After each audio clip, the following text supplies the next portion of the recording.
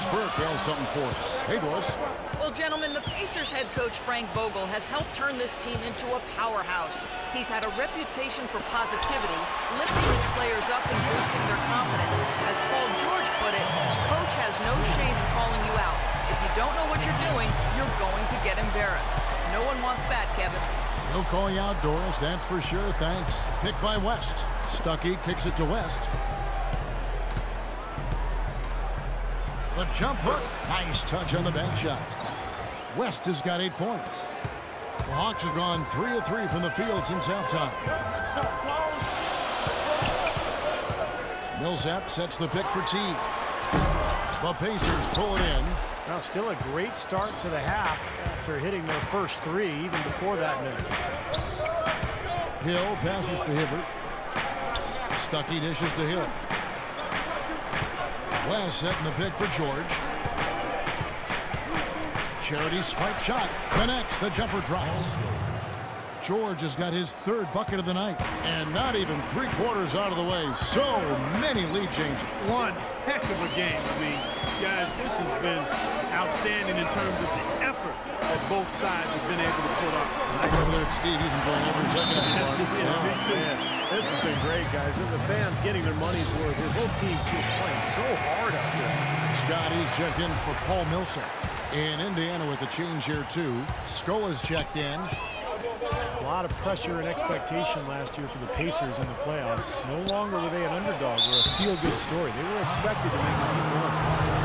And they would return to the Eastern Conference Finals after some scares for them in the early rounds. You saw it, but Clark, once again, they could not beat the Heat. And the difference there, Kevin, was the mentality and fortitude of the Heat.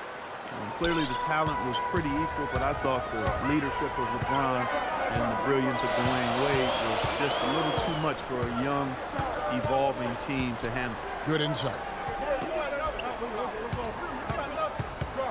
Scott inside, guarded by Scola. The Hawks need to get off a shot here. Teague for 3. No good. Excellent D there from Hill. For Indiana, they've gone 2 of 4 here to start the second half. Hibbert with the screen for Hill. An easy layup after coming off the pick. And the Pacers lead by 3.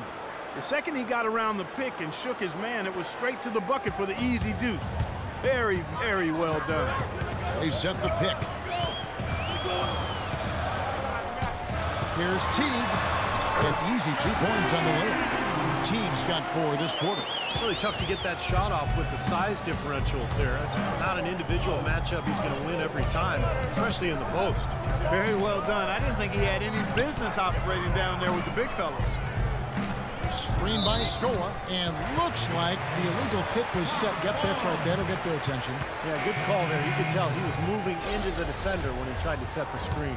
Yeah, lowered that shoulder, dipped right into him, too. I mean, he was going to be called on that foul either way. Looking at who's out there now for the Hawks. Eldon Brand's checked in for Horford. Cephalosha comes in for Damari Carroll. Kent Bazemore's checked in for Kyle Korver. And it's Dennis Schroeder in for Jeff Teague. Here's Bazemore, and lots of contact there. Missing the shot. He'll shoot 2. Kent Bazemore, undrafted back in 2012, but he caught on with the Golden State Warriors after an impressive summer league. And while he didn't play a ton of minutes, he caught national attention for his enthusiasm on the bench. And the second free throw, good.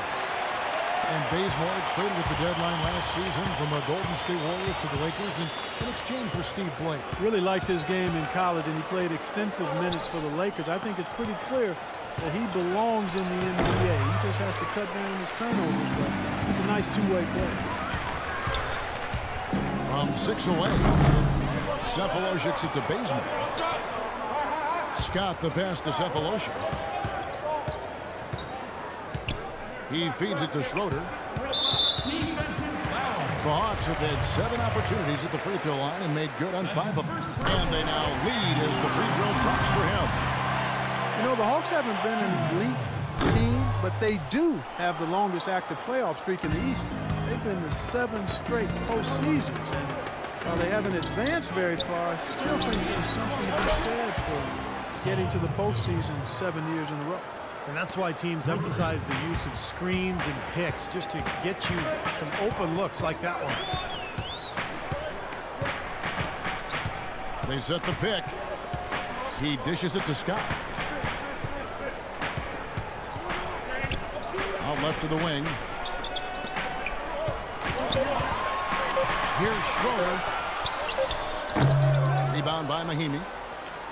And for the Hawks, with that playoff streak, for a team, Steve, that has missed the playoffs in the 8 seasons prior, that's something to be proud of. Yeah, I mean, Atlanta has shown consistent winning basketball now over the last 6-7 years. They've shed some of their marquee players, suffered some big injuries, but they've still found a way to remain competitive. And Sloan kicks to Mahimi.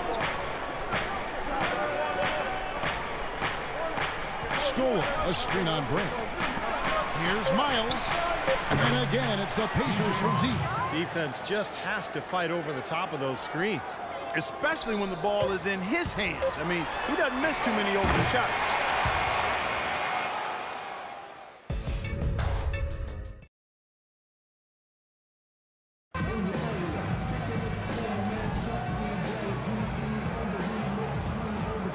Let's take this chance now to show you the State Farm assist of the game.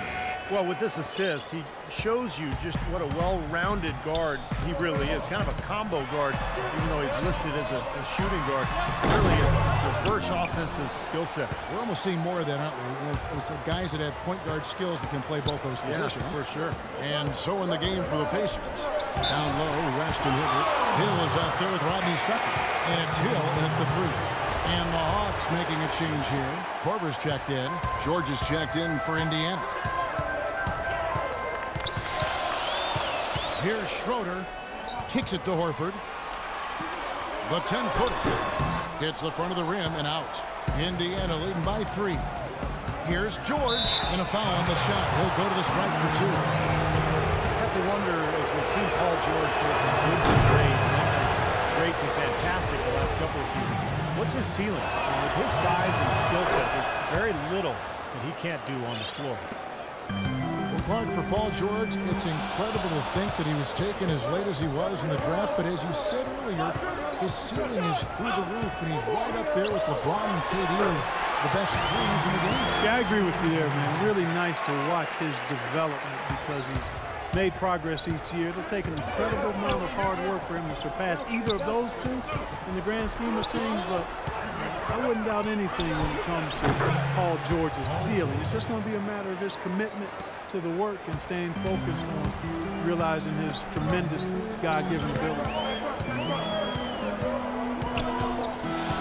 Here's Schroeder. Second shot opportunity, and he gets it to go. And that's now 17 points for Millsap. Well, he certainly isn't the one to blame for them being in the hole. He's been on the money with his game. Hibbert with a screen for George. The kick out to Hill. Pass to Hibbert. Indiana moving it around. Hibbert with a screen for George. Back to Hibbert. Goes up off the pick. Good. And the Pacers lead by 5. That's outstanding hang-time improvisation right there. Game moves along. 2 minutes gone here in the 4th. Schroeder dishes to Horford. Tries the hook. Foul call that time on the way up. That'll give him 2 chances at the free throw line here. Paul Millsap, a first-time All-Star in 2014, really helped the Hawks not miss Josh Smith that much. He gave them superior production at 2/3 the price. And the value-conscious general managers, that's a big win. Jeff Teague checked in for the Hawks. Indiana leading by 4. Hill passes to Stuckey. He kicks it to West. Dishes it to Hill. Hibbert with a screen on Teague. In the corner, George with it. Good, and it's Hill picking up the assist. George has got the lead up to 7 now for the Pacers. They are killing them with that three-point shot here in the second half. Well, the defense fully stretched out trying to stop that shot and still not able to get it done. And the call will be against George Hill. That is his first foul of the game. Just over 2.5 minutes played now here in the final quarter of regulation. Teague against Hill. Here's Corbett for three, and it's Roy Hibbert with the rebound. Hibbert's got 3 rebounds now in this one. Hard work on the glass once again, fellas. They put a lot of effort into their rebound. Well, you get more rebounds, you get more possessions, more shots at the hoop, and oftentimes that decides the game. George, that's a 2-pointer. And the foul goes on Roy Hibbert. That is his first foul of the game. Mahaney's checked in for Roy Hibbert. And so it's Atlanta with it. 7-point differential. Teague kicks to Carroll. Here's Horford. That one off the back iron and out. Really high-quality shot there. Just a little off with his release. That miss right there will definitely leave him shaking his head. Here's George. Atlanta with the rebound. Millsap's got 3 rebounds now in this one. Horford sets a screen for Teague. Out left to the wing. Now the pass to Millsap. Teague dishes to Carroll. Pocket 4. Here's Korver. And once again off the mark by Atlanta. It's been a real difficult game for him offensively, and it's costing. West a screen on Teague. And it's Hill penetrating. Left side, George. Cans the shot from the wing. George has got 11 in the second half. He's played an important role in their offense today, guys. Without him, they may not be in the league. A moment to check in with Doris Burke. Doris?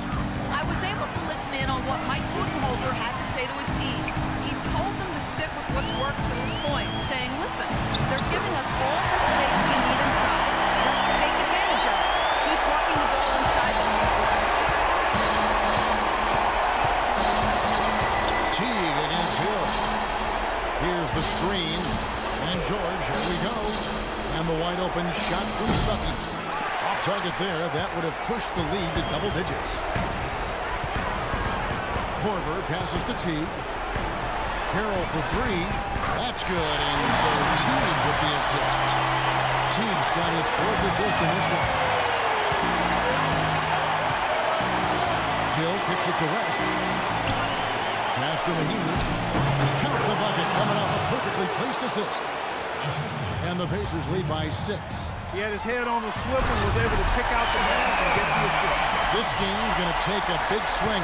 Clark, if the deep continues to clear out like that and give up easy dunks. Yeah, that's the kind of defense we expect to see in a blowout, Kevin, or even an exhibition game, not a close game like this. And you frustrated Steve is Well, I just, you know what, come on, I just like that he didn't choose to just lay it up. I mean, he threw it down with force. Teague against Stuckey. Horford. Cut and the foul. That one on George. Al Horford clearly has the touch left. The Pacers making a switch here. Hibbert's checked in. You know, the tension could not be any higher right now. I mean, he looked like he was shooting free throws at practice. Just a cool customer. Hill dishes to West. A fadeaway. Al Horford with the rebound. That's not a sight you see very often. I mean, he has a great feel for that jump shot, especially when he's open. Teague the pass to Court. To take the lead. He's off from 3. And they foul intentionally. They're going to have to do that now again and again. They're not in the penalty yet. That's right. No other option but to foul and hope for some misses. Yep, you got to extend the game here. Try to keep that clock from moving. Third on the first, and that will put them up by 2. And so he drops them both. It's a 3-point game. Absolutely massive free throw. That'll force them into a 3-point attempt.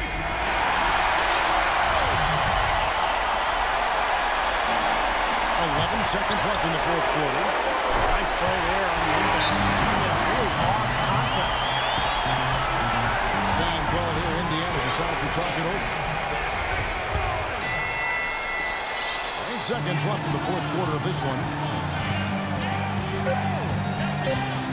And here's George. It's good! There's the game-winning shot! as he drains the winner. What a finish.